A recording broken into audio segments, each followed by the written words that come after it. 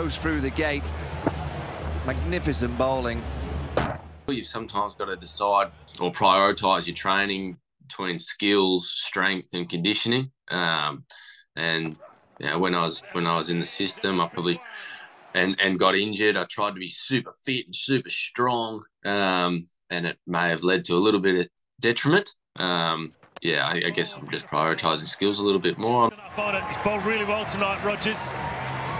Jumped in and out of contracts a couple of times now, so I'm trying my best to remain focused on my role, my jobs, my skill set, not try to turn into the greatest player. That there's, I guess, perhaps a different expectation. Sometimes that can weigh you down a little bit. I guess going back a step, the other benefit of walking into the classroom every day is some of the kids are pretty quick to knock you down and bring you back down to earth, no matter what you do on the telly. There's a great crew that get around you, but if you get on the wrong side of one, they're pretty quick to remind you.